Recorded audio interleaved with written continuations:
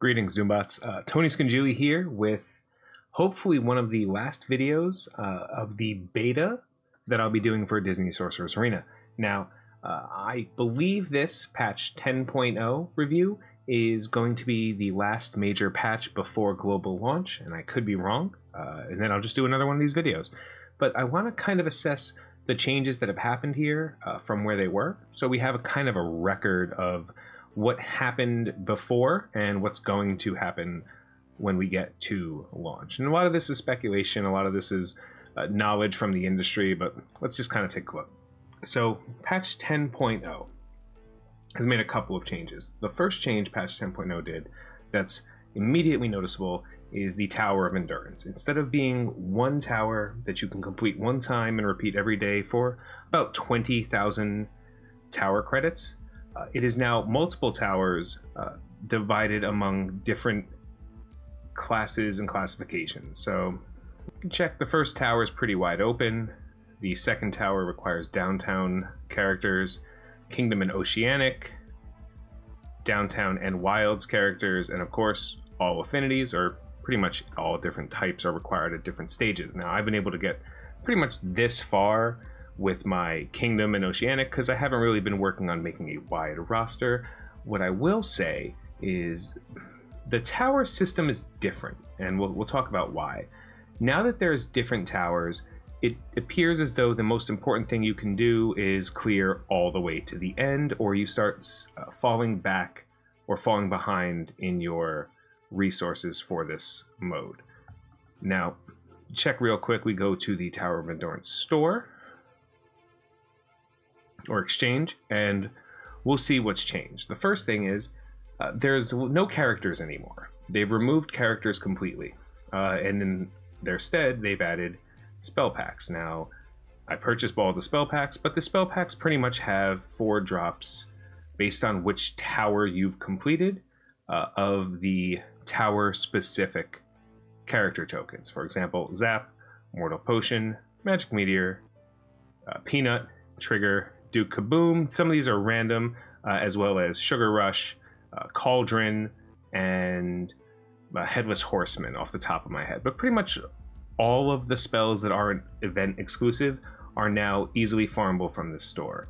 The plus side is now that there's no characters in this store, the item costs have gone down a fair amount, especially when it comes to early stage brooms and tier 4 and of course tier 5 materials. All in all, pretty decent. There's this new item called Pigments. Pigments are used to level up spells, and just for an example, I'll show you that real quick.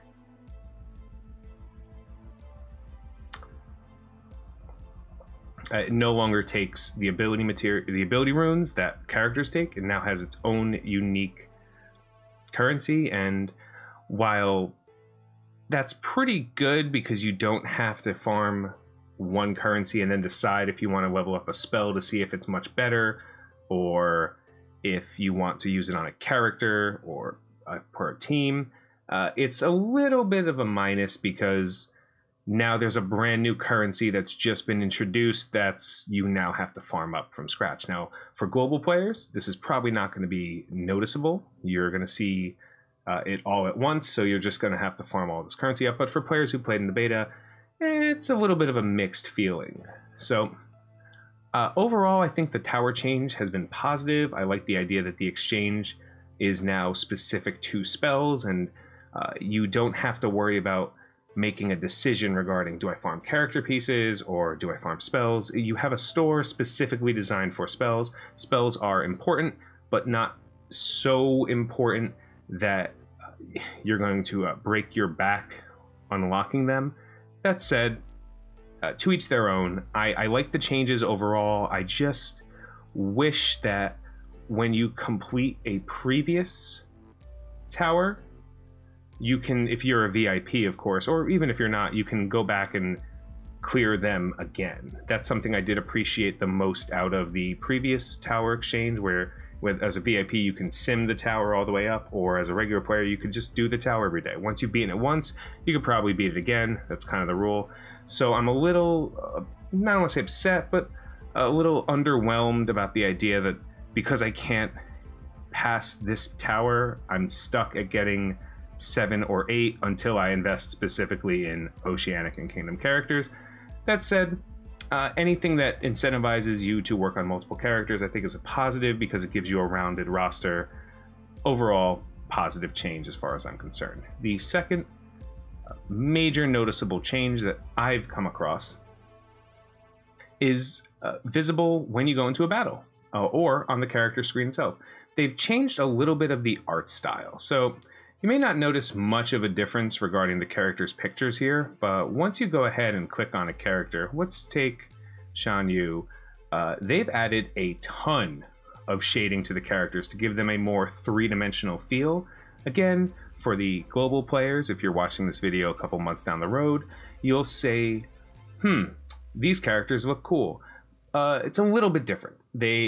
We saw them, they were more of a flattened 2D on a 3D atmosphere. Now they are very 3D. It hasn't affected anything as far as gameplay is concerned. It's an overall positive change. It makes the characters look more fresh and vibrant, but it is a noticeable difference as far as appearance of the game and how characters are visible. And I'll do a quick fight at the end to show you. The only other thing I've noticed is the addition of new characters. And instead of just going through each individual one, what I'm going to do is show you the Heroes campaign from the beginning to the end, so you have a record of what was available early and what became available as time progressed. Now, the nodes themselves have not changed too much. As far as the early game nodes, these have also stayed roughly the same. However, Oogie Boogie has been added as a farmable character. He was previously unfarmable, so I don't remember who he replaced. I'd have to check on that. But now the access to not only Oogie Boogie, but the entire Nightmare Before Christmas team has been made available on node farming. Still not necessarily the best place to get materials, but any farmable character is better than a character that's not farmable, no matter how difficult it is to get them. As far as the rest of the campaign, no new characters have been added. They've all pretty standard across the line, and that's the Heroes campaign. As the Villains campaign, obviously the Heroes campaign unlocks villains that you can use to clear the Villains campaign, which unlocks more heroes. It's designed to be a symbiotic relationship where you progress in one, so you can access characters to progress in the other, etc. A couple of notes regarding the Villains campaign. The early stages, again, have made no changes.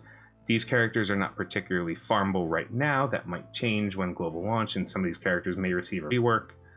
It's always a good thing to note that Ariel and Tinkerbell are Oceanic characters, as is Maui, and Maui is probably going to need them, so just keep that in mind.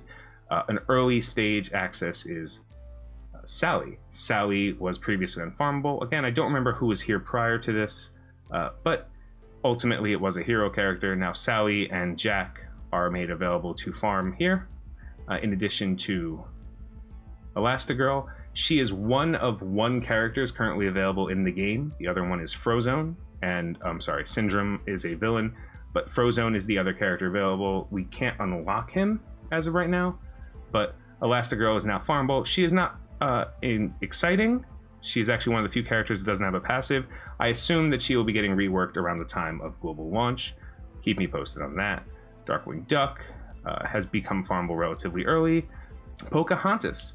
I believe she was always farmable. I think she was farmable a little bit later, so she's been moved up. And moving to the end, we see the only node Jack Skellington is available, as well as kind of a recap of these characters that I believe were just recently added as farmable characters to the nodes. Then we have the last but not least, the Grand Campaign. Grand Campaign has added Oogie Boogie, basically all the Nightmare Before Christmas characters, another way to farm Jack Skellington. As you probably know, and I'll just scroll back to the beginning, nothing changed in the early stages. A bunch of characters you're probably not going to farm, with a handful of characters you might, based on events that are coming out. So, as you may already know, the Grand Campaign is the best place to farm characters, as there is no limit. However, their drop rates are RNG, so sometimes worse than others, I guess is the best way to describe it. The other change that's been made regarding campaigns, and I guess I'll do that fight I told you about earlier, is in PvP Arena. Not only does it continue to have season rewards, and the season rewards are roughly the same, if I recall correctly. Yes, they're about the same. Nothing's changed here. They've additionally added weekly rewards, and based on how high you get, once you reach Platinum 3, you will basically be getting a free pack of Robin Hood. So it's pretty decent. It's another way to get additional gold coins and a couple of more Robin Hood characters. Now I believe that these characters, these season characters, are going to cycle. I don't believe it'll always be Robin Hood, as I don't believe it always has been Robin Hood. But it's nice to know that if you progress, you are starting to get additional rewards. That's always a positive thing. More rewards for the same amount of work is great. It's when you start getting less rewards for more work, that's when there become issues. And I'll just go ahead and do a fight, and hopefully I'll win, because I'm going to keep this regardless of if I win or lose. But let's take a quick look at what the updated graphics have done for the gameplay. I'm going to cut.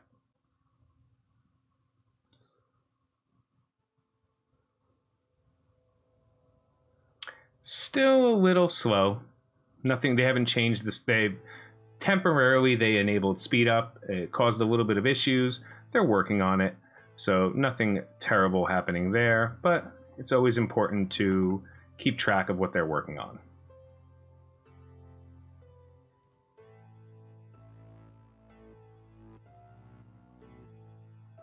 You can see that the animations have not deviated too much, especially from previous videos you've watched of mine where I'm showcasing them, or other streamers or content creators rather. So you can just get a pretty decent idea. And of course I am using a Downtown Villains team, one of my favorite teams. Also a team that I will recommend, and if you stay tuned, you will see videos regarding teams I recommend for early players, new players, and who to focus on and when. Now I'll just take her out of the fight. Then I will take him out of the fight.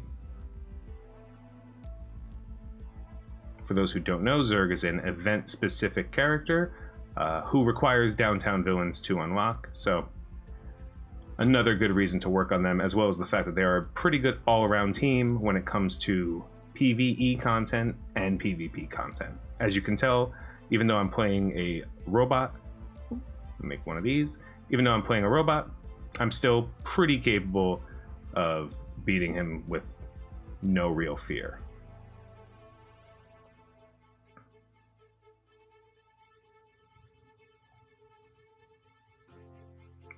So I think the graphics change has been great. I think the store changes have been pretty good. I think that the campaign addition of characters, and I think that's going to continue to happen. I think by the time this game goes live, I think you're going to see even more characters available. I think you might see very few characters with multiple nodes to farm in either heroes or villains. I think the grand campaign is where you're going to get extra character farm availability. And I think you're going to start seeing separations. Again, this is just coming from a player of many mobile games, as well as a game developer in this industry for about 10 years. I believe what you're going to see the most of is character scarcity or availability going to specific things. Like villains are always going to be in the heroes campaign. Heroes are always going to be in the villains campaign. But I think grand campaign is going to be a little bit more keyed in on high impact characters, characters that are very important, in the same way that certain stores have exclusivity, like Hades, Shan Yu, Mordu, Merlin, and now the Horn King, who was previously available in the Tower Exchange. You can always get 5 of the exclusives. It takes you about, I believe, 53 to 56 days to unlock and max out any of these characters the second you reach rank 200 in Arena, so just kind of keep that number in mind.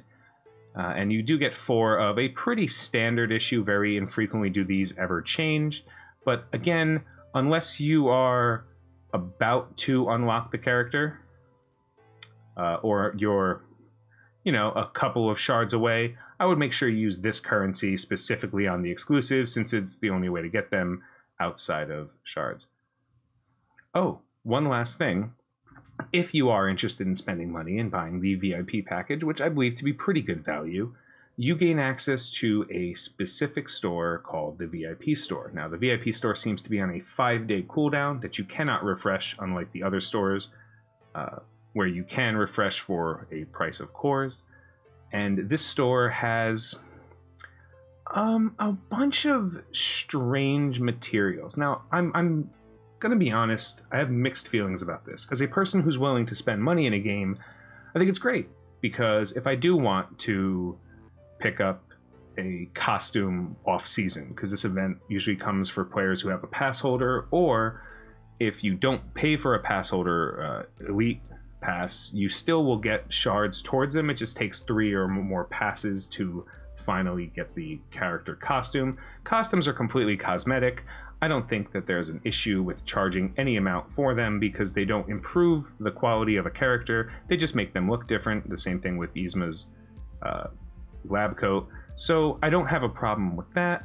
I do have a little bit of issues with things like Jesse tokens, Hades tokens, Davy Jones specifically, and runes being available for either gems or gold.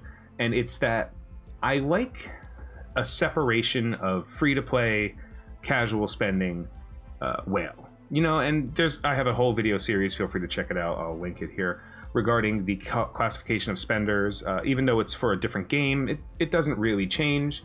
And I like the idea that if people want to spend money, they're encouraged to, and the value they get is great. But I don't like the idea of there being such a low bar of spending to value that a free-to-play player, someone who either can't or refuses to spend money, is outclassed. For example, I think that there's a price point offer of about $5 that you really have to be careful with what you offer from that $5. But that's kind of a personal conversation. I'll have a different time. You can always stop by my stream and ask me about whether you think an offer is worth buying, or whether you think it's, you know, if you're never spent before and you really want to and you like a character, whether that's worth it. Feel free to ask me, or ask me in the comments below. So I'm a bit of mixed minds. While I could see the benefit to a player like me, I can also see an issue to free-to-play players that won't have access to this store. And I think that the fact that there's access to the store gated behind a physical paywall, regardless of what's in the store, leaves me with a little bit of a sour taste in my mouth, but we'll see. Other than that, thank you guys so much for watching. Let me know what you think, if you've played or if you're super interested in DSA. Comment below, let me know. When this game does go global, you will start seeing a lot more videos for this game from me. I just don't want to make too much into beta, afraid that something might change and make my previous videos obsolete. Anyway, thank you guys so much for watching. Have a great night. Have a great day. I've been Tony Scungili, and I'll catch you later.